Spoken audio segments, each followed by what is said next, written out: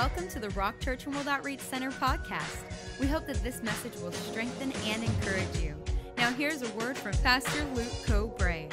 Are you guys ready to get into the word of the Lord tonight? Well, praise God. I know I am.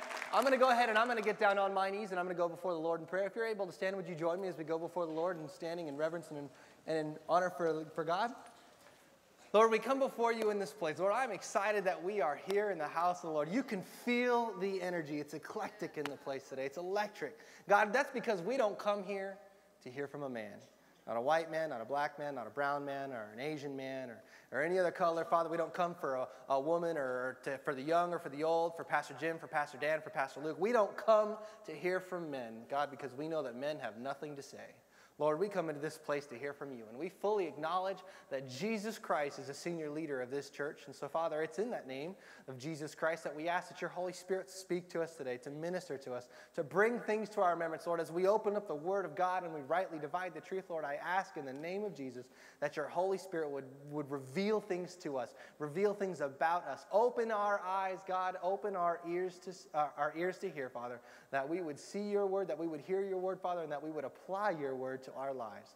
God, we give you the glory and the praise, Father. We don't ask the blessings just upon ourselves, but Lord, we ask that you would bless every church around the Inland Empire, all around the world, that's preaching and teaching the gospel of Jesus Christ. We don't think of ourselves as better than anybody, but Lord, as co-laborers in the body of Christ. Lord, it's with that we lift up our brothers and sisters in Christ, and we thank you that you set your hand upon them as well. In Jesus' mighty name, and we all said, amen. Well, praise God. I'm excited for what God's got in store for us tonight.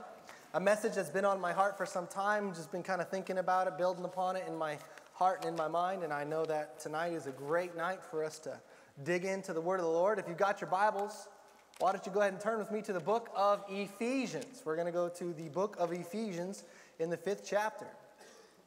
Ephesians in the 5th chapter. Tonight, I want to title tonight's message. I always try to figure, I think that's kind of the hardest part of messages. It's not building them. It's not assembling them. It's not trying to get a thought together or anything like that. But rather, I think one of the most difficult parts of messages is trying to come up with a title. So tonight, I figured what we would call tonight's message is I wanted to title it Copycats. You're like, wait a minute. Tonight, I want to talk to you about being copycats. And you guys know when I say the word copycat, do you understand what that means to be a copycat? I just want to make sure before we even get started that I'm not talking about felines. I'm not talking about cats that are outside. No, that's not where I'm going with it. I'm talking about imitating or copying things. You remember as a kid, and I don't know if you guys remember this, as brothers and sisters, I used to do this to my sister, and she would also return the favor to me. Remember when your brothers or your sisters would say something and you repeat it right after? They say, stop repeating me. I didn't, you would do that just to bug them and just keep repeating and copying them, and it would just drive them nuts. Any of you guys know what I'm talking about? Yeah, well, tonight I want to talk to you about being copycats, but not in a negative sense, in a positive sense. I want to read to you a statement. I want to say to you a statement. I'm sure you've heard it before, and I'm going to maybe shed some light on it, but you've probably heard the statement. It goes like this: imitation is the sincerest form of flattery. Has anybody ever heard that before? Imitation is the sincerest form of flattery. I'm surprised. Raise your hands if you've heard that before. Because I was thinking, first I was like, man, where have you guys been? Okay, but most of you have heard that imitation is the sincerest form of flattery. What that means is that, in the sense, if someone truly values somebody else, they're going to copy them, or they're going to do like them. They're going to follow in their footsteps because they want to be like them. You know what I'm saying? Does that make sense? So imitation is the sincerest form of flattery. Let me shed some light again.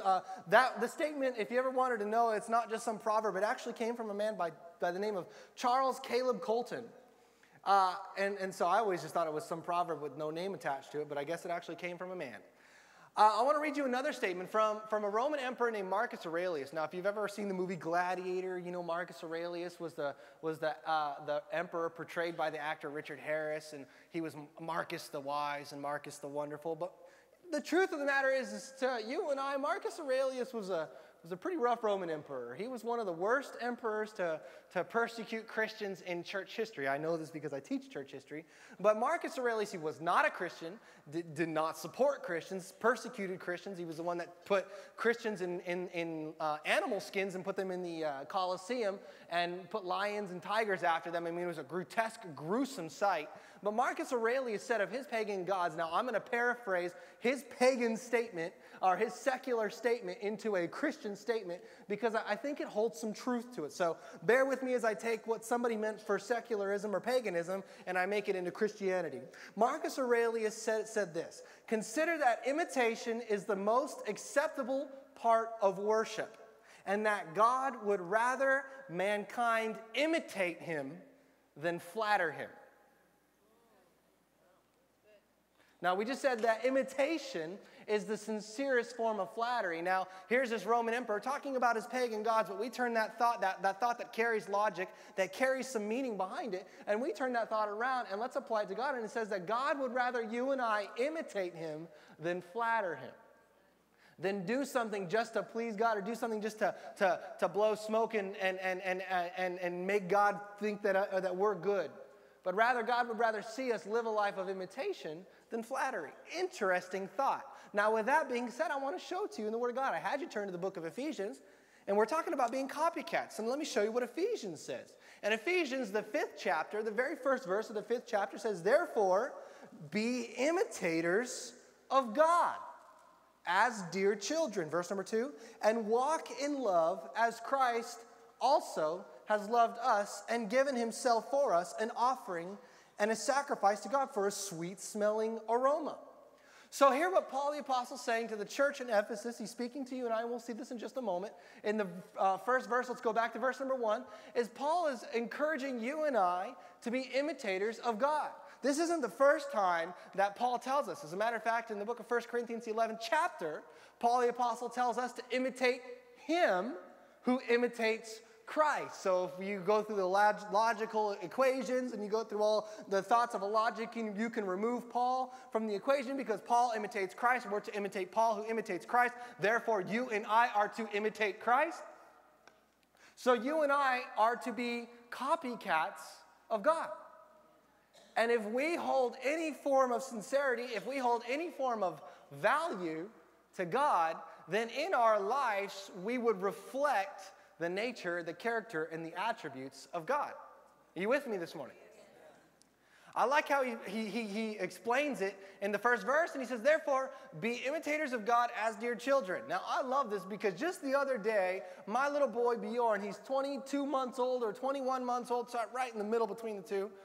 He's in that sponge age. You guys know what I'm talking about? When he's a sponge, it's like no matter what we do, he's watching, and it's like, oh no, now we really have to watch what we say. We have to watch what we do, you know. And my little boy is a sponge. I remember the other day, we had some family members over, and I was talking to one of my cousins, and I had my hands in my pockets like this. Just both hands in my pockets, and I was talking to him, and I was talking to my cousin, and I was just kind of swaying like this, and we were just kind of carrying on a conversation, and we were just swaying. And all of a sudden I look over, and here's Bjorn, my little 20-month-old boy, and he's got his hands in his pockets. Now, I have never seen my son with his hands in his pockets because he's just got too much energy to contain his hands in his pockets. But here's my little boy, and he's looking up at me, and he's standing right next to me, and he's got his hands in his pockets, and he's swaying too. And I thought, wow, there it is. My little boy wants to be like Dad. And he's imitating me. You know, it blessed me as a dad. You know, I look back and say, wow, there's a period I remember when, you know, I wanted to be like my dad, and then you grow up into that teenage years and you don't want to be anything like your dad. And then you realize the older that you get, the more inescapable it is, and you look at yourself one day in the mirror and you say, I am my dad. I grew this little like red, you know, and you can see it's like this little, for me I got red facial hair. I didn't get that part of my dad, I got that part of my mom. So I was growing this little scruff, you know, I wouldn't even call it facial hair, just scruff. And one day I decided to shave it off, and I was like, my goodness, I have my dad's chin! Can't escape it. But imitation is the most sincere form of flattery. So if you and I, if we want to show the fact that we place value in God in our lives, wouldn't we then, instead of trying to flatter God with the outward motions or going through the motions, wouldn't we want to, in reality then, imitate him? To imitate God, to imitate the nature, the character, the attributes of God in our lives. And this is exactly what Paul the Apostle is telling us, is that you and I, if we really place a value on God, that you and I should imitate God. Interesting enough, I won't say much about it. If you were not here for this Sunday morning's message, I want to encourage you to log on to the Rock Church and watch or listen to Pastor Jim's message talking about obedience. It's a two-part series. This was just part number 1. I don't want to spend too much time because we don't got time. We got a lot to cover, but you need to listen to it because this really ties in to what Pastor Jim had to say on Sunday morning, and it really will open your eyes, and you need to hear that. Go get the CD after service or go online. It's free online, and watch it or listen to it. I promise you, you will not be the same after you hear that. But with that being said, if you and I value God, shouldn't we strive to be more like him? Tonight, what I want to do is I want to take a look at what imitators of God look like from Ephesians, the 5th chapter. Paul the Apostle, as he's writing to the church, paints a picture in the 5th chapter as he speaks this, as he writes this, about what imitators of God look like. But before Paul the Apostle paints a picture or shows us the illustration or describes to us what the imitators of God look like in Ephesians, the 5th chapter, he starts in verse number 3 with the contrast and shows us what those who do not imitate God look like. So in order for us to be thorough, I can't spend a lot of time in verses 3 through 14, but I don't want to just skip over them. I want to read them to you. So what I'm going to do is I'm going to read them to you, not in the New King James translation, what we normally use, but I'm going to read to you out of the New Living Translation because it's a more modern translation. It uses the English that you and I speak, so it's easier to understand. Now, if we were going to go about this and really dig into this line upon line, precept upon precept, like we're going to do on the second half of this statement, then I would read it to you in the New King James because then we can go and I can tell you about the words and we can take an in-depth study. But for the sake of time and for the sake of understanding, I'm going to read verses 3 through 14 out of the New Living Translation. It will be on the overhead. If you have a smartphone or something like that, you probably got the Bible on there anyways. You can follow along there. But what we're going to do is we're going to look, and here Paul the Apostle is painting the opposite picture of what somebody who does not look like an imitator or somebody who does not imitate God, what they look like. In Ephesians, the 5th chapter, in the 3rd verse, out of the New Living Translation, it's a little bit up on the overhead, verse number 3 says, "Let there be no sexual immorality, impurity, or greed among you. Such sins have no place among God's people." Right off the bat, not going to spend a lot of time here, but it's unescapable, it is unavoidable right here because of that statement that we know that Paul the Apostle is talking to the church. He is talking to you and I. A lot of times what we try to do to muddy up the waters is we say, oh, he's not talking to the church about this. He's talking to the sinners, or he's talking to the agnostics, or listen, right off the bat, he tells us, I'm talking to you. And so he says, don't let there be sexual immorality, impurity, or greed among you. They don't have a place among God's people. Verse number 4, obscene stories, foolish talk, coarse jokes, these are not for you. Instead, let there be thankfulness to God. For you can be sure that no immoral, impure, or greedy person will inherit the kingdom of Christ and of God. That's a very harsh and somber warning for you and I to take what he's about to tell us in the terms of being imitators of God, to take it serious. To, even though we're having fun and even though we're laughing, to understand that here Paul is issuing a real serious shot across the bow to the church, saying that this is not a game, this is not a joke, but really you and I have got to be, not just we should be, you and I have got to be imitators of God. So he goes on to say, you can be sure that no immoral, impure, or greedy person will inherit the kingdom of Christ and of God. For a greedy person is an idolater, worshiping the things of this world. Don't be fooled by those who try to excuse these sins, for the anger of God will fall upon all who disobey him. Don't participate in the things that these people do. For once you were full of darkness, but now you have the light from the Lord. So live as a people of light. Paul the Apostle is saying, listen, at one point in your life, you did these things. At one point in your life, you were in the dark. You were ignorant to what you did. You had no idea of what you did. But now you are here. Now you know who Jesus is. Now you know of the kingdom of God. And now the light has been shown upon you like a flashlight or like turning a light on, and the cockroaches have been exposed. So Paul the Apostle says, you are in the light, live as people of light. For this light within you produces only what is good, right, and true. Carefully determine what pleases the Lord. Take no part in the worthless deeds of evil and darkness. Instead, expose them. Interesting that he tells you and I to not just don't take part in them, but he doesn't say don't skirt around and keep your mouth shut. He says expose them. That's a message in itself. I can't go there tonight. Oh, but I would love to go there. I would love to talk to you about Achan and Joshua, but maybe that's another night. It says don't expose them. Verse number 12. It is shameful even to talk about the things that the ungodly people do in secret. But their evil intentions will be exposed when the light shines upon them. You remember that illustration I just gave you about cockroaches in the light? There he goes. For the light makes everything visible. That is why it is said, awake, O sleeper, rise up from the dead, and Christ will give you light. So here again, Paul addresses you and I, the church, because remember, we know unmistakably that he's talking to us. And he says, there was a time when you lived in the dark. But now, because of Christ and because of salvation and because of what you've known, because of the fact that you're sitting here tonight, the light has been shined upon you, and now you are in the light. You are yourself a light shining in a dark world. So therefore, live like you are a light. In other words, back to verse number 1, imitate God, Christ, the light. So now we find ourselves in verse number 14. And out of verse number 14, in the 5th chapter, through the 21st verse, I want to give you some things about now Paul the Apostle begins to shift his focus back to looking at what people who serve, what people who imitate God look like.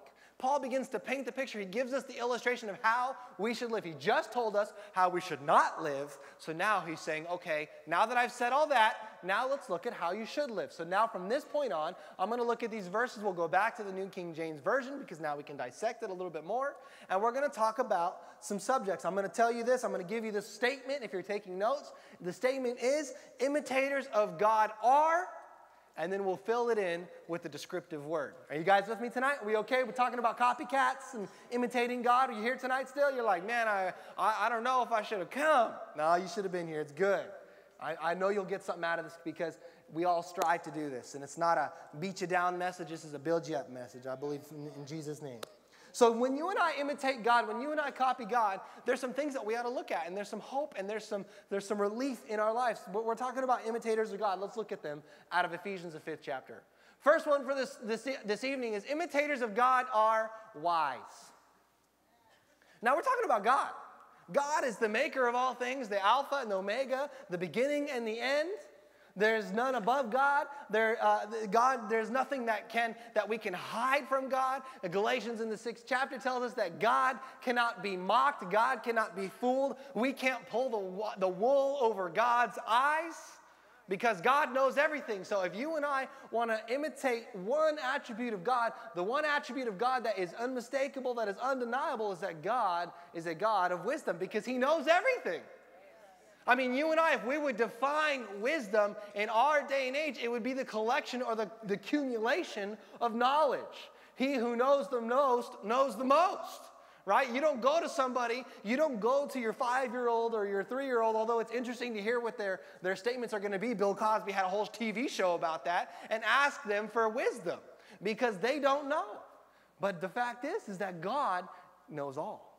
And if you and I are to be imitators of God, God is a wise God. Therefore, you and I are to be wise followers of God. And God doesn't, his desire for us, his will for us is to not go about life acting rash or acting out of foolish desires or acting out of ignorance. God is a God that his desire for you and I is to be wise, Jesus tells his disciple as he sends them out to be wise as serpents and harmless as doves. So it is in God's will for you and I to be wise. That's why we have the Bible. because it's God's intention for us to read it. And as we read it, we just define what wisdom is. Wisdom is the collection or the accumulation of knowledge. And how many know the more you read about the Bible, or the more you read the Bible, the more you know? Isn't that like a statement from like Channel 4 from 20 years ago? You remember that little star, the more you know? Hey, the more you read, the more you know. So God's intention for us to be copycats or to be followers of him is to be wise. Ephesians 5th chapter, 15th verse, that's where we're picking off, or resuming from. Paul says, see that you walk circumspectly, not as fools, but as wise. So Paul says, see that you walk circumspectly. Circumspectly means to be cautious, to be wary. He says, see that you live a cautious or a careful life, to walk your life out in a state of wisdom, not foolishness. So there he's saying, listen, I've just told you about all the looks and all the ideas and the understanding that you are not going to see heaven if you live a life that is contrary to the things of God. But now that you know that, you ought to be careful to make sure that you live a life of wisdom. But because we don't use that word circumspectly very often, I don't know if I can ever say that I've pulled that out in a sentence before. Let me show it to you in the New Living Translation, a more modern translation. I'll go ahead and put it up on the overhead. It says, I won't put it up on the overhead. Okay, let me read it to you. Verse number 16. Oh, I don't have it. That's why. Circumspectly. Okay, I'm jumping ahead of myself. The video department's back there freaking out. It's all right. We'll go there in a minute. See that you walk circumspectly, meaning see that you walk cautious or wary of life. You know, the thing is that you and I have the opportunity to get wisdom. You and I have something that nobody else has.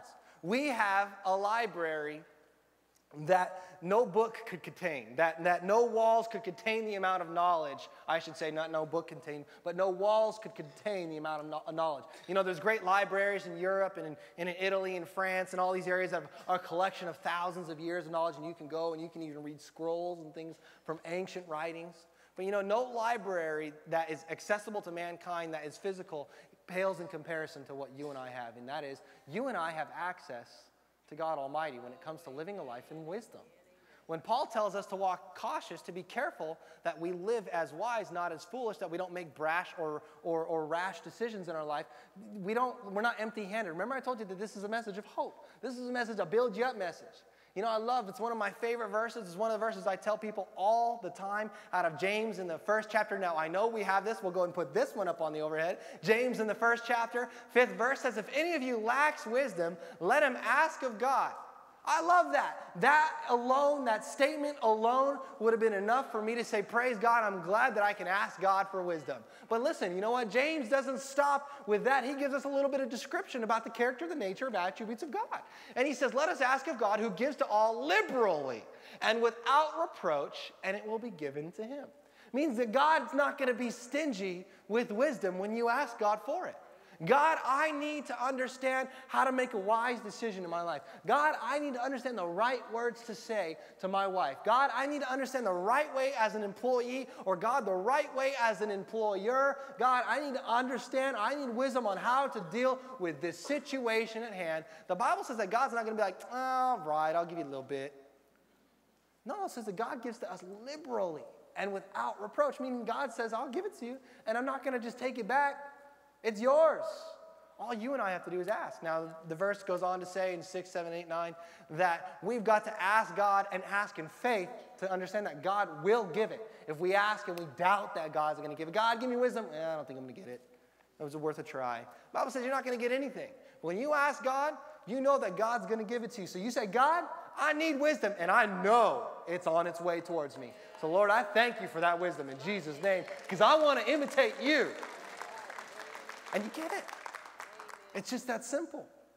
All we got to do is go before God and ask. Open your Bible, read the Word of God. It's there for you. The more you read, the more you know. We're talking about, well, let me show you something. Let me give me an example of wisdom, and I'm not going to spend a lot of time there. You can read about this in Luke the 5th chapter. It's not going to be on the overhead because I'm just going to paraphrase to you. Luke in the 5th chapter, Jesus is teaching, and there's a man, there's a paralytic, and he's got some friends, and they want to get him in to see Jesus because they know that Jesus could heal. The Bible tells us that the Spirit of God was there healing people. And the crowd, Jesus was talking in this house, and there were so many people that they couldn't get in. So they bring this man. Imagine this. If I was a homeowner in this story, I'd be a little bit mad, but thank goodness for homeowners insurance. They said, we got to get our friend to Jesus. So they go up and they climb up on the roof, and they peel the roof tiles back, and they lower their friend into the house. Hello. Thank goodness it was the dry season. And Jesus looks at the man and he says, your sins are forgiven. Now, the Bible tells us right after he tells them your sins are forgiven, the Bible goes on to say that there were some Pharisees in there, and there were some scribes there, and they were kind of judging and reasoning. It says they were reasoning in their hearts. Now, the interesting thing is if you read the accounts of Jesus in Matthew, Mark, Luke, and John, on several occasions, the Bible tells us that Jesus knew the condition of their hearts. So here's Jesus teaching. He says to this guy, your sins are forgiven. And he can tell, he can sense the condition of the Pharisees, the scribes, and their hearts. He can see that they're having a hard time with a man who says, who is this guy? They say in their hearts, who is this guy that he's able to forgive sins? Isn't that God's job? So Jesus looks to them knowing that, talking about wisdom. How about wisdom to say, I know what you're thinking before you're thinking it? So Jesus looks to them and says, what's easier? For somebody to say your sins are forgiven, or to say rise up and walk? Here's a guy laying on a bed, can't move. That's a pretty impossible situation.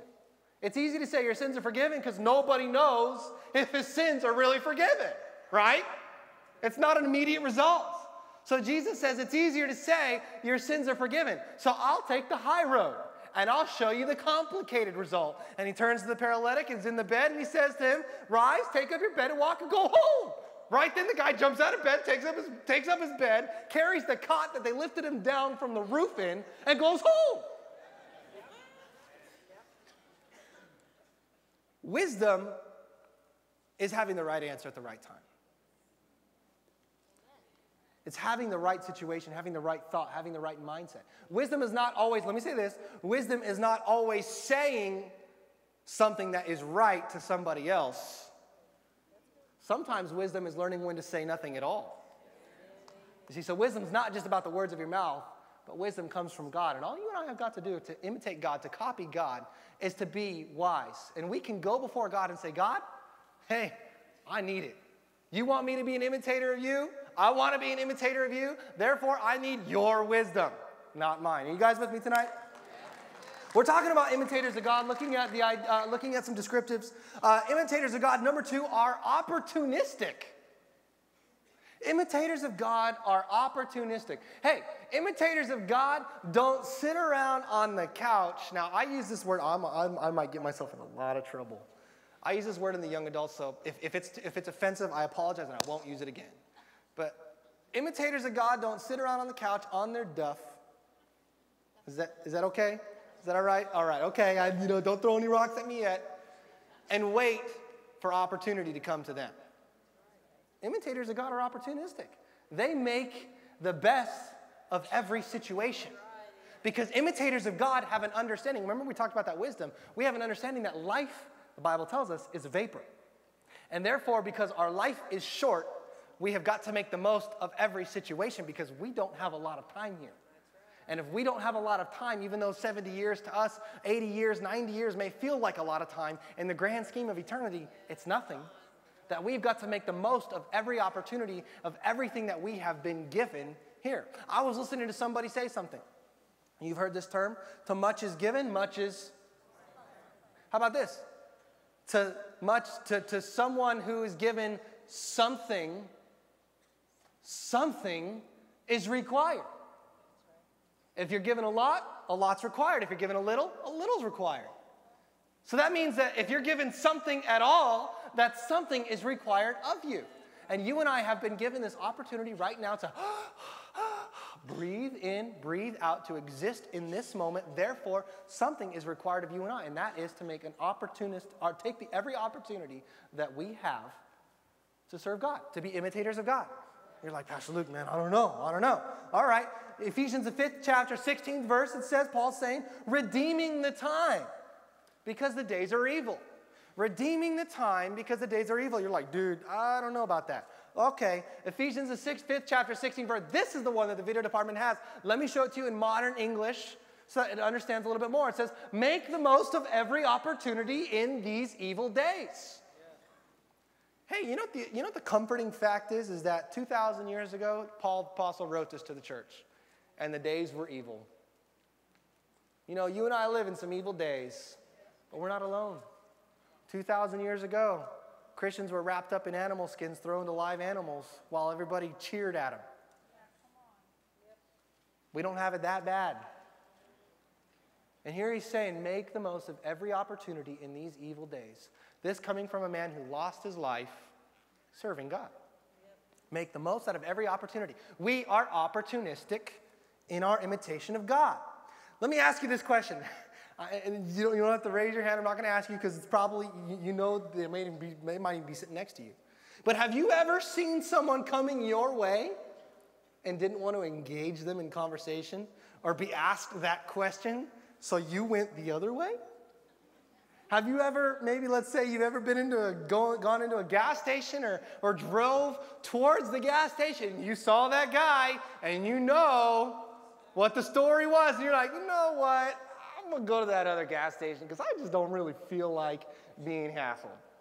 Have you ever been sitting outside and you see those guys with the white shirts and the black ties and the bicycle helmets? Tim and Robin can know what I'm talking about because one time, Tim and Robin, I see Craig and Shauna, they were sitting there. I had just preached a message about living life to the fullest. And sure enough, as I'm driving home on a Saturday morning, Tim and Robin are my neighbors. There are the Mormons in their white shirt and their black ties. And what I did, I pulled into the garage, and before I even got out of the car, I shut the garage door. Has anybody ever avoided somebody because you didn't want to take advantage of the opportunity? We are all guilty of it in some form or fashion. You're all guilty of seeing that person at work or that person that you know, or when you ask them, they're going to give you some sourpuss attitude or some horrible sob story about life, and you say, man, I'm just not even going to ask them. They're coming your way, and they make eye contact with you, and you kind of turn your head the other way. Oh, I had to go to the bathroom real quick, and I'm going to go over here. Because you're avoiding dealing with the situation. You know, I'm not going to ask you to raise your hands. You've been there before. And now, am I saying that you got to say yes, or you got to give every person that asks you for change the money in your pocket? Am I saying that every time somebody comes to you and wants to give you your sob story, you got to talk to them? No, but what I am saying is that you and I, as Christians, you and I, as imitators of God, have got to look at every situation and see the opportunity within.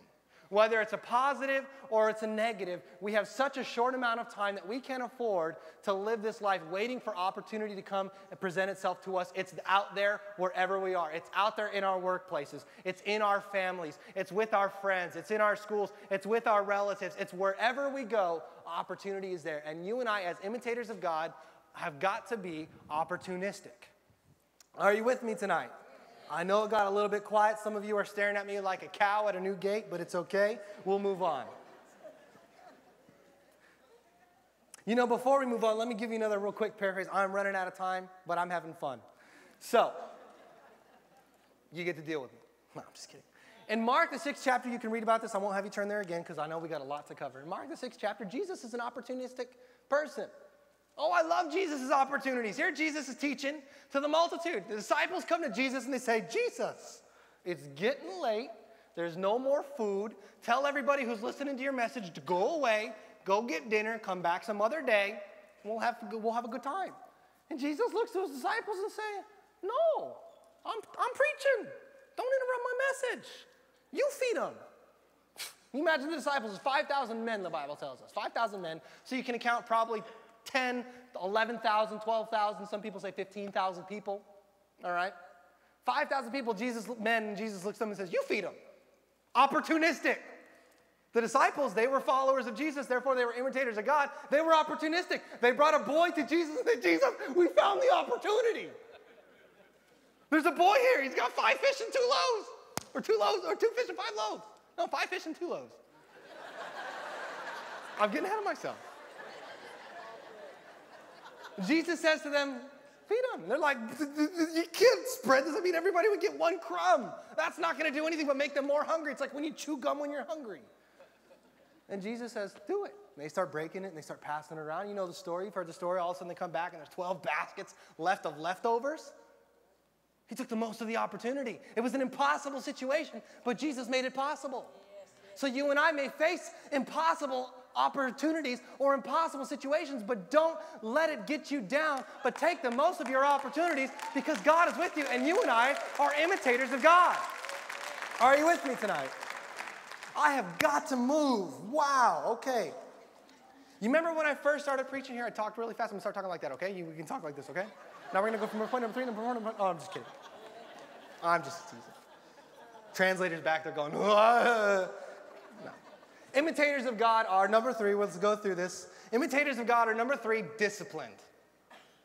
They understand that the words that they say, that the actions that they carry, that the things that they do in life represent God because they are imitators of Christ. They are imitators of God. If you are an imitator of God, at some point you've probably said, I'm a Christian. And when you say that, people are watching you. So now when you make a bad move, you are an ambassador, the Bible tells us, that you are a representative of God. So when you make stupid decisions and you lose it, or you do that thing on the freeway that you do oh so well with that one finger on your hand. I want to give him, what is, no, I'm not going to go there. You see, imitators of God are disciplined. We withhold, we do not let the flesh control us anymore. Look what the Bible says. Look what Paul the Apostle says to the church. In Ephesians, the 18th verse now, 19th, he says, do not be drunk with wine. Oh, man, I don't even got time to go there with you tonight. Oh, that's a whole message right there on its own. Which is in dissipation, but be filled with the Spirit, speaking to one another in psalms and hymns and spiritual songs, singing and making medley in your heart to the Lord. Look what Paul says, which is, do not be drunk with wine, which is in dissipation, which is in excess. Look what he says. I'll show it to you in the New Living Translation, a modern translation. Again, we'll put it up. He says, don't be drunk with wine because that will ruin your life. Now, I don't have time to go to you with my stance or your stance on what you believe on alcohol or what. I'm not going to go there tonight. We don't have time. That's a whole message on its own. But here what Paul the Apostle is saying is do not let the flesh rule you. Because I don't know about you. I've been around drunk people before in my life. And I don't know. I know that there's, different things about your weight and how your blood flows and all that. But for the most part, drunk people don't get drunk off of one glass. Right? It's 2, 3, 4, 6, 15, 36 pack. And so he says, listen, don't be drunk. Don't live a life that is controlled by your fleshly desires.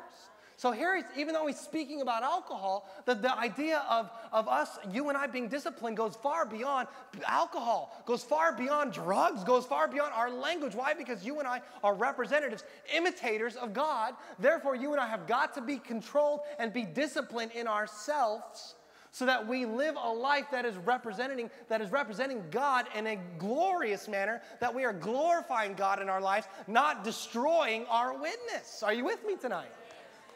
And so as difficult as it is, you and I have got to live a life of discipline. It means that we can't give them that Hawaiian hello on the freeway anymore. It means that we can't say those words that we said when we were in the dark before. It means that we can't have that sexual immorality that we had when we lived in the darkness before.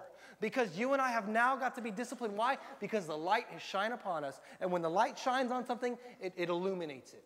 And the Bible tells us, Paul told us that you and I have become lights ourselves. And now people are looking at the lights, and we can't let that light go out because we give into our flesh.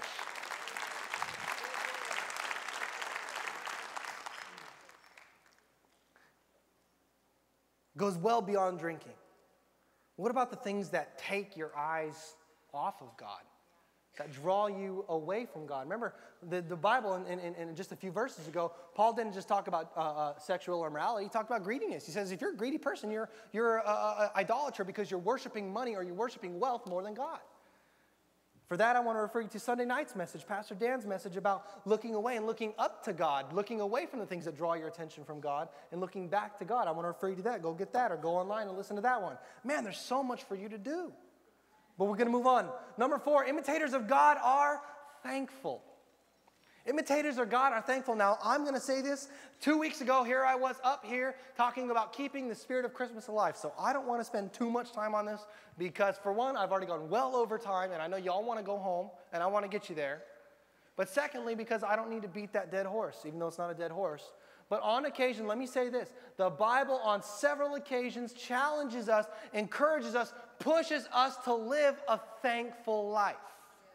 And that we can't, even though I talked about it just 2 weeks ago on this very night, here in this very service on a Wednesday night, talking about keeping the spirit of Christmas alive, you and I have got a calling, have got a responsibility, especially if we want to imitate God, to be thankful for what we've been given.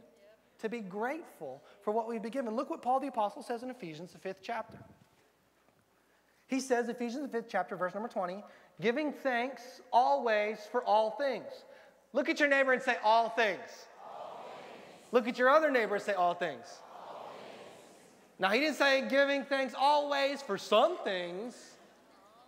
He said give thanks always for all things to God the Father in the name of our Lord Jesus Christ. Now, I don't know about you, but there are things in my life that I'm not necessarily thankful for. I am not thankful for my electric bill in August. Right? I am not thankful that when the Santa Ana winds come, they blow everybody's garbage into my house. There are things in life that I'm not thankful for. Now, we can go deeper.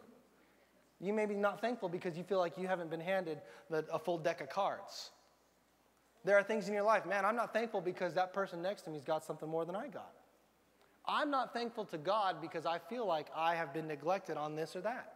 And there might be some things that are deep inside of you that you're neglecting on giving God thanks for, and you're robbing yourself, you're robbing the blessing that God has for you because you're stopping yourself from being an imitator of God because you're so focused on what you don't have or what you think you should have that you lose track of what you do have. Now, I don't want to be on a soapbox, and I don't want to play this harp, and I don't want to do this thing. But, you know, if you've ever been on a missions trip, if you've ever been to a third world country, the fact is, you and I who live in America, whether you are successful in business or you live below that poverty line that they've established, you and I have it well. We have it very good. I remember I've spent a month in Africa. It was amazing how many people don't have shoes. I spent 2 weeks in Peru on the other side of the Andes Mountains, and it's amazing how many people live and sleep on dirt. And what happens with you and I in our society, in our day and age, is we get so wrapped up in what we can have and what we should have and what we feel like is our right to have because we live in a blessed nation, in a blessed time, that we take what is inessential and call it essential to life. And therefore, we lose the gratitude of what really is essential to life. And then you start to look at the person to your left, to your right, and say, well, they make $150,000 a year, and I make $26,000 a year. Why, God, did you do this to me? When the fact is, when the truth is, when the reality of life is, you got shoes on your feet, you just ate a warm meal, you got a car, even though maybe you don't have enough money to put gas in it, you got one. You know, you didn't sleep under a bridge. Your kids are in school. Your kids ate a warm meal. Nobody stole your daughter and sold her into the sex slave or sex trade. You understand that you and I have such a wonderful life here in our sheltered community that we have so much to be grateful for. Now, I'm not trying to be on my soapbox, but what I'm saying is, you ever heard that statement, you never know what you have until you lost it? So we've got to go back to the essentials of life. It's not bad to be successful. It's not bad to have good things. That's not what I'm saying. But what I am saying is that you and I have got to be thankful for all things, always, to God. Whether it's good or it's bad, because God has blessed you and I.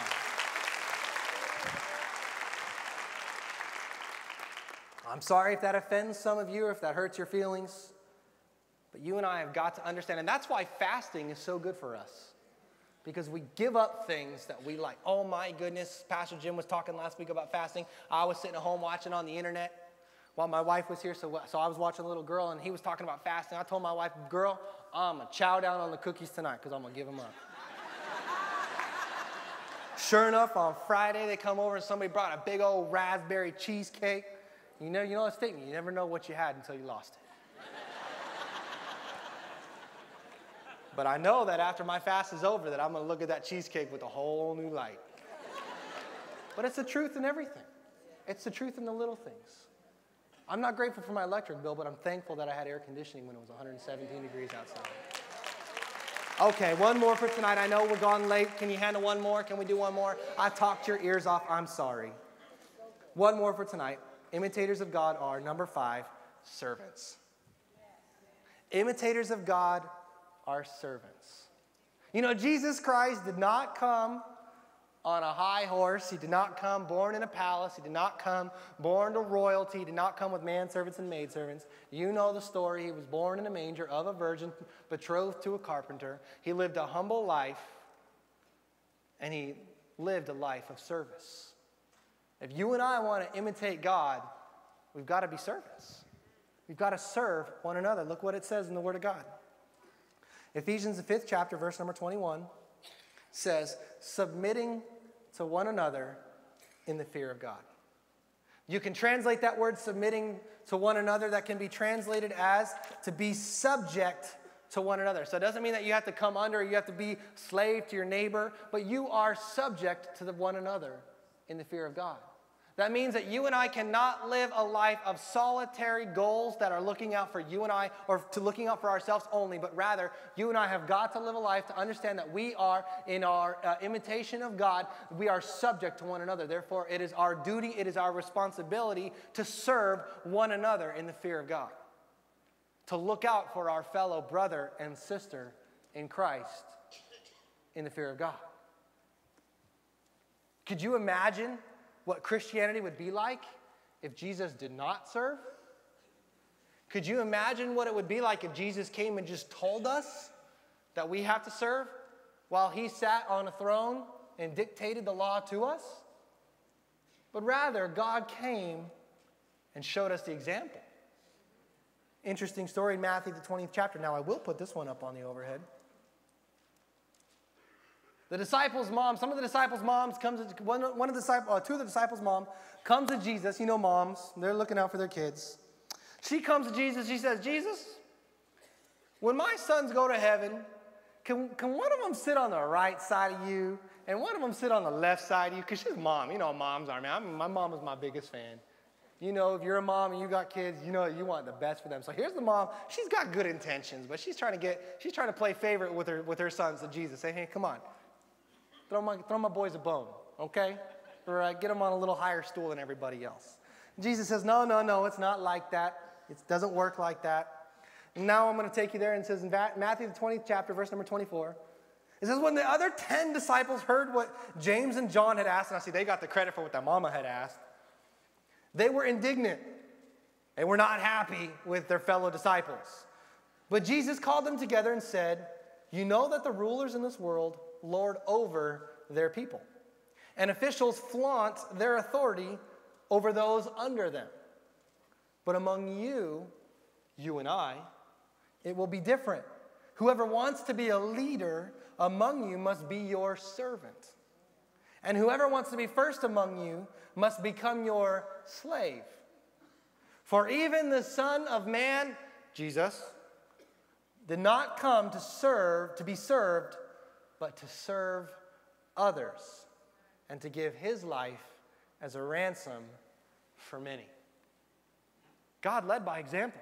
Jesus led by example. He didn't come. He washed the feet of the disciples. Jesus hung out with the outcasts, with the rejects, with the social letdowns, with the sick, with the poor, with the hated, with the greedy. He hung out with everybody who nobody wanted to be around. That's where Jesus was. You've heard Pastor Jim say it. If Jesus was here today, he'd be in San Bernardino. You and I have got to be subject to one another, to serve one another, to not live a life solely about ourselves, but to live a life that blesses one another. I had the privilege this last weekend of conducting a memorial service, or a celebration service, rather, of a saint of God that was here at this church for many, many a year. And it was so interesting for me to see what I knew about this person. And I knew how this person was a people person. And this person had reached out to people that I knew about. But then they had the open mic, or they had this series of where people were giving their testimony or giving their statements about this person. And I was blown away to see that this person went over and above what I even thought here's a thought for you, and I want to leave you with this, and we'll conclude with this. I thought that this person had a certain legacy. You may think that you have done good to one person or two people, and that may be good. But really, while you're long gone, you have no idea the impact that you have on the lives of people around you. You may think you did good for one or two, and when come to find out, if you are a servant to others like this lady was, that there will be hundreds of people ready to give their testimony of what you did for them, whether it was just a smile, a handshake, a prayer, 10 minutes to talk with somebody, a cup of coffee, a phone call, whatever it is. You don't know the legacy that you can leave if all you do is look out for one another, brothers and sisters in Christ. We are called to be imitators of God. We're called to be wise, not living foolishness or rash. We're called to be opportunistic, making the most of every day. We're called to be disciplined, not letting the desires of our flesh rule over us. We're called to be thankful, to appreciate everything we have been given. And we are called to be servants, to step out of our comfort zones and do something for someone else. Did you guys get something out of the word of the Lord tonight? Give God a great big praise. Hallelujah. I'll tell you what, I'm excited. I know that God is good. Amen? Hey, what, did a bomb go off? Where's everybody going? Church isn't out yet. Hey, we're not done yet. People are like, bomb? What? No, it really didn't. No. Listen, I want to do something. I want to take some time. Let's do this.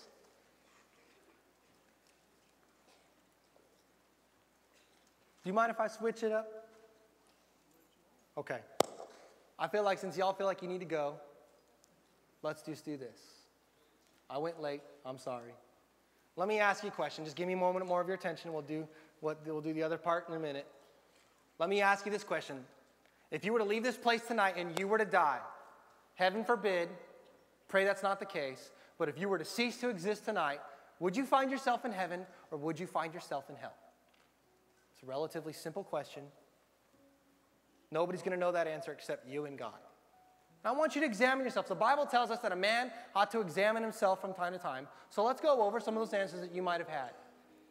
You know, nowhere in the Word of God can you find that because you think you're going to get to heaven, because you hope you're going to get to heaven, because you really want to get there, that you're going to get there. You say, man, Pastor Luke, I really want to go to heaven. I think I'm going to get to heaven. If you were to die and you think you're going to get to heaven, you will not find it anywhere in the Word of God that because you think that you're going to get to heaven, that you're going to find yourself there. You just can't get to heaven that way. Did you know you can't get to heaven because you weren't raised as a Buddhist, as a Hindu, or as a Muslim, or any other type of world religion? So therefore, by default or by classification, that means you must be a Christian or get into heaven. Did you know nowhere in the Word of God will you find that you can't get there because you weren't raised as some other world religion? That must mean, oh, I guess I'm going to get there. No, it's not in the Word of God. You know, you might say, well, but Pastor Luke, my parents told me as a child that I'm a Christian. I went to churches. I went to Sunday school or Sabbath school or catechism classes. I was baptized as a baby or christened. I've got a religious cross or jewelry. I come to church. Here I am, starting off my new year right with God. Doesn't that mean something? Doesn't that account for something? Did you know nowhere in the Word of God does it say that because your parents told you were a Christian, because you were raised in church, because you went to Sunday school or Sabbath school classes? Did you know nowhere in the Bible does it say that because you wear religious jewelry or because you got a Jesus tattoo? Did you know nowhere in the Word of God because you sit in church that you're going to get into heaven? Nowhere will you find that. What? It's just not that way. Hey, did you know you might even say this? Well, Pastor Luke, I'm a good person. Good people go to heaven. I don't cheat on my taxes. I've never done anything wrong. I've never robbed the 7-Eleven. So therefore, I'm going to go to heaven. Did you know nowhere in the Word of God can you find it because you're a good person, you're going to get into heaven? Because you give to charitable organizations and because you help fight AIDS in Africa or world hunger? No, it's not in there. As a matter of fact, the Bible tells us that our good deeds, according to God, are like filthy rags. Nothing you and I could ever do on our own would ever make us good enough to get into heaven. The truth is that nothing you and I could do on the outside, on the external, by our actions alone can get us into heaven. It's God's heaven. It's God's way. The only way we could get there is God's way. And Jesus tells us the way. Jesus Christ says that He is the way, the truth, and the life, and no man, no man goes to heaven except through him.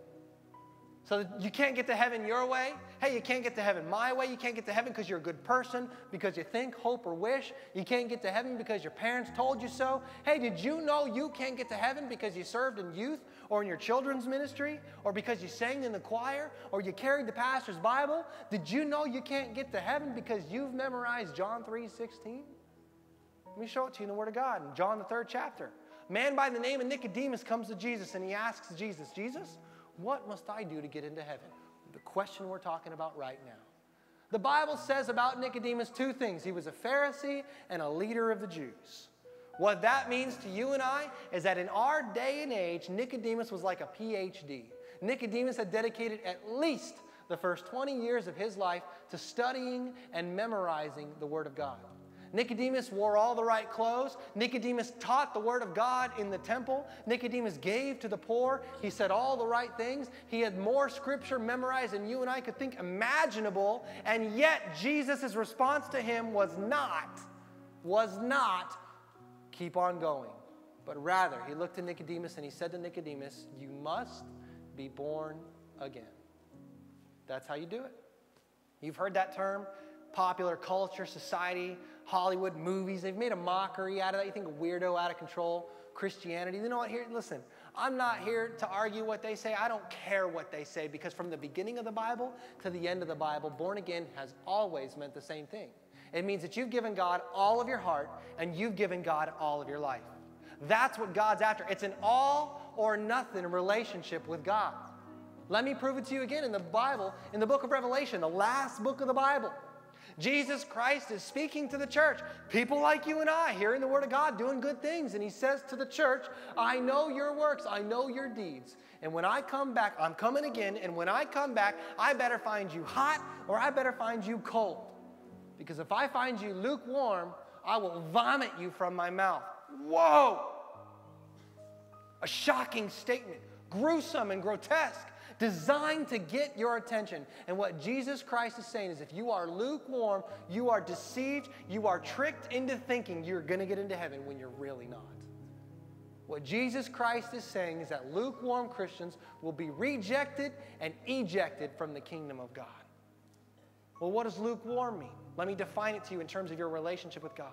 Lukewarm means that you've given him a little bit, you're a little bit in, you're a little bit out, you're a little bit up, you're a little bit down, occasional church attendance, you're kind of floating around, bouncing around and coming to church for a little while, going away and doing your own thing, doing some of the things of the world, doing some of the things that we read about today in Ephesians, the 5th chapter, coming back to church, doing it again, ping-ponging between the world and God, riding the fence. And Jesus Christ says, if that's you, you are deceived. You are tricked into thinking you're going to get into heaven when you're really not.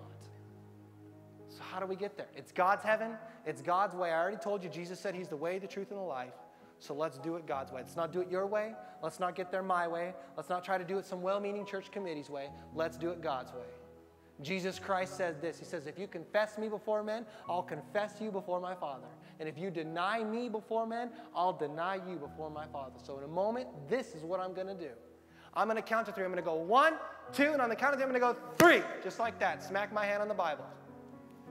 And when I count to 3, I want to give you the opportunity to ensure your place with God in heaven for eternity. And what I'm going to do, when I count to 3, in a moment, I want to give you the opportunity. When I hit my hand and go 3, I want you to get your hand up. If that's you in this place, we'll do it all together at the same time. What you're doing by raising your hand, you're saying, Pastor Luke, I acknowledge that I want to give Jesus Christ all of my heart, all of my life. Pastor Luke, I want to go to heaven. I want to ensure that I go to heaven and I leave hell behind. You say, Pastor Luke, if I raise my hand, the people I came with, the person sitting next to me, they're going to know I'm going to be embarrassed. Hey, you know what? You might be embarrassed. But wouldn't it be better to spend a moment of embarrassment than an eternity in hell? You see, the decision's yours. God's not a manipulator. God's not a conniver. He's not going to force you or make you. You can't raise the hand of the person next to you. Each and every one of us has got to make this decision on our own. But know this, that God wouldn't ask you to do something that he hasn't already done or he hasn't already gone through himself. And he sent his only begotten Son, his most valuable possession, Jesus Christ, to come and die a beaten, bloody mess on the cross, to hang naked on the cross, to bear our sin and our shames. He's already gone through that moment. He's there with you. If you can't raise your hand in a warm and welcome and loving place like the church, how are you going to expect to be imitators of God in the real world? You say, Pastor Luke, I'm uncomfortable with that. I feel like you're pressuring me. I feel like you're pushing me. Guess what? I am. Because don't you know that the devil is pushing you, that the world is pushing you and pressuring you to keep your hand down and keep doing what you're doing and go to hell. But I love you enough, I respect you enough, I honor you enough to push you, to rub your hairs the wrong way so that you raise your hand and you make sure that you get yourself into heaven for eternity, forever and ever and ever and ever. Who should raise their hand in a moment? If you've never given him all of your heart, if you've never given him all of your life, you've never made that before, I want you to get your hand up in a moment. I'll see it, I'll acknowledge it. You can put it right back down. Who should raise their hand? I'll count you in just a minute, my friend. Who should raise their hand? If you've never made a public profession of your faith, in a moment, just get your hand up and say, here I am. Pastor Luke, I want to give him all my heart. I want to give him all my life. I'll see your hand. I'll acknowledge it. I'll put it right back down. We'll move on from there. Finally, who should raise their hands if you've been living lukewarm? Doing your own thing instead of God's thing. Get your hand up. I'll see it. I'll acknowledge it. Let's make today the day you go forward for God and get yourself in the kingdom. I'll get you in just a moment when I count to 3. Hands are going up all over the place already. Don't leave today without making sure. Hey, here I am. I'm rubbing you the wrong way. It's all right because I love you enough to do it. So in a moment, if that's you, from the family rooms, from the back, from the front to the back, doesn't matter where you are, doesn't matter how old or how young you are, get your hands up on the count of 3 if that's you in this place. Get ready. Here we go. 1, 2, 3. Let me see your hands in the house today. Where are you guys at that I saw you? All right, here we go. 1, 2, 3, 4. Oh, keep your hands up so I can see it. 5, I see you. All right, where are you at? 6, I see you. 7, I see you. 8, 9, I see you back there. 10, I see you right here. 11, 12, 13, I see you. Where are you at? If you had your hand up, let me see it. 14, I see you. 14 wise people. 15, I see you in the family room. 16, 17, I see you guys right over here. 17, 18, I see you back there in the family room. 18 wise people. How many? 4? 5. Oh, what is that? 19, 20, 21, 22, 23. I see you back there. Pastor Jim's a better counter than me. Michael, you're raising your hand somewhere over 20, 24, I see you. Where are you at, number 25? Say, man, I wonder if I should. I wonder if I should. Get your hand up so I can see it. I didn't embarrass them. I won't embarrass you if that's you in this place. Get your hand up. Let's go forward for God today. Where are you at? If you know there's 24, oh, you know there's 25. Where are you at in this place, number 25? I'm waiting on you. Come on, where are you at? Say, man, I wonder if this guy'd shut up. He's already gone late enough. Anybody else in the place today? 25. I see you back there in the family room. 25. Why don't you praise the Lord for 25 wise people? Hallelujah. Amen. Well, hey, here's what we're going to do. For the 25 of you that raised your hand in the family rooms, in the back, in the front, doesn't matter where you're at, you said you're going to give them all your heart. You said you're going to give them all your life. Don't get saved by raising your hand. You acknowledge that you want to get saved. That's what I said. You get saved by asking him to come into your heart, come into your life. I want to pray with you. So what I'm going to do in a moment, I'm going to ask everybody to stand up. If you raised your hand, or you should have raised your hand, I want you to be bold. I want you to grab your coat, your sweater, your Bible, a friend, if you need a friend. Get out of your seat, get out of your chair, get into the aisles and come and let's meet here at the altar. Let's pray together. Let's change destinies as we stand together. Hey, don't leave this place. For those of you who are coming up, come on up. For those of you who aren't, don't walk out on us right now. Come on, if that's you, come on up. Get out of your seat, get out of your chair. You can come. You can come on, come home to Jesus. Give you my soul. I'll live for you can come on. You're not too old, you're not too young. Get out of your chair, come on down. Every moment I'm away. Lord, have your way in me. Lord, I give you my heart. I'll give you my soul. I'll live for you. Praise God. Look at them. They're coming. They're coming from everywhere. You come. Come on. I take every moment I'm away. Lord, have praise God. Woo. Hey, listen, guys. Got to do something. Got to smile. You're not going to a funeral. All right? You're going to a birth celebration. Your birth. Today is the first day of the rest of your life. The Bible says that when you accept Jesus Christ, you become a new creation. You're something new. Here's what I want to do. I want to introduce a friend of mine to you. See this guy right over here waving at you? Wave bigger. Come on. It's Pastor Joel.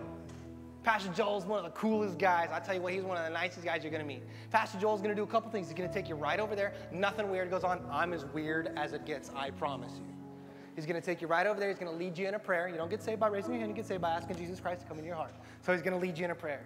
He's going to give you some free things, some free literature that our senior pastors wrote called Welcome to Your Destiny. It's an easy reading book that says, hey, I just got saved. Now what do I do? Helps you kind of get strong in the ways of God. Helps you kind of understand some things about the Word of God to get you strong. And he's going to do one more thing. He's going to invite you into a program that we have called Spiritual Personal Trainers. You know, you go to the gym, you get a personal trainer. The personal trainer makes sure that you work the right muscles. They make sure that you work your biceps and your triceps and your deltoids and your flaptoids and whatever other muscles you got in your body to make sure they help you get strong. Well, a personal trainer is somebody that will meet with you. They'll teach you some things about the Word of God right before service. They'll buy you a cup of coffee, get here a couple minutes early. They'll meet with you, teach you some things about the Word of God so they get you strong like a personal trainer would, a friend, somebody that will come alongside of you, help you out, get you strong so that you'll go back to the junk that you came from. So I want to ask one more thing before we go. I know you're like, dude, Pastor Luke, my brain's going to explode. One more thing. Hey, listen, the Word of God spoke to you here. Now, I'm not asking you to join a church. I want to put my application. If you're not a member of a church somewhere, I want to put my application in. Hey, I want to be your pastor. I love you enough to fight for you. But here's what I want to do. I want to ask something. I want to ask you to commit to serve God, commit to sit under the Word of God here at the Rock Church and World Outreach Center, to listen and to apply the Word of God in your life for 12 months, 1 year. And I promise you, 365 days from now, you'll look back at your year and be amazed at what God has done in your life today. I promise you. Am I lying? Give God a chance and see what happens. Would you guys just go right over there with Pastor Joel?